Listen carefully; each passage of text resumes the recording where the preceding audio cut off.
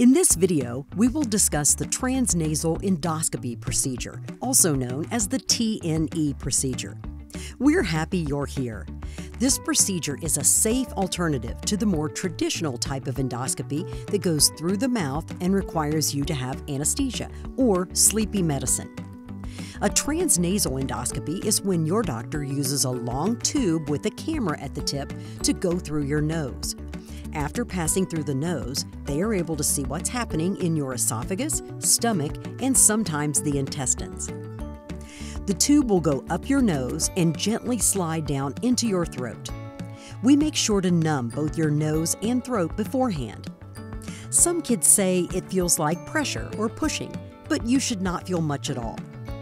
This procedure may not be what you are used to, particularly if you've had the standard EGDs in the past.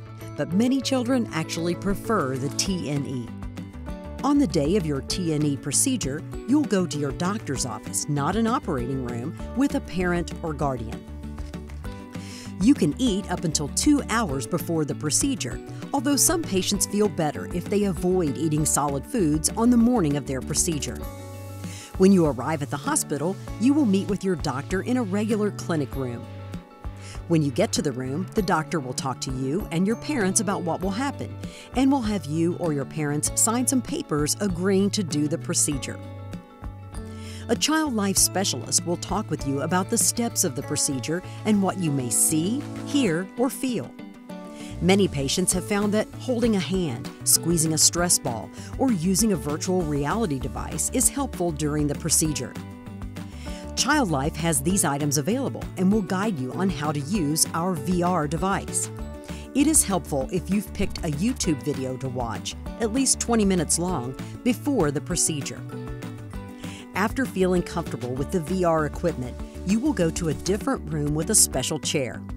The doctor will put some medicine into your nose and have you gargle the same medicine in your throat to help numb those areas. The medicine might make your nose and throat feel different or even lumpy. This is totally normal. Next, you'll put on the VR goggles and start the video. Once the goggles are on, the doctor, with an assistant beside him, will take a tiny tube with the camera on the end and put it through your nose to the back of your throat. This tube is long but very small, smaller than a thin pencil. The tube is passed and you will be asked to swallow as it is passed into the esophagus. Then they use a tool to take teeny tiny pieces of tissue, smaller than the tip of a pin. Most people do not feel anything, but some may feel a small tug. When they're all done, they quickly pull the scope out and you're all finished. The whole thing takes about 10 to 15 minutes or less, and you're usually only at the hospital for about an hour. Many kids who have a nasal endoscopy can go right back to their daily activities when they're done.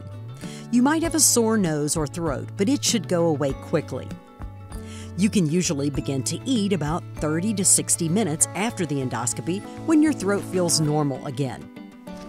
Most kids do great with this procedure, but it is important to speak to your doctor if you have any questions. Kids can have many different feelings during a procedure. You may want to laugh, cry, or hold someone's hand.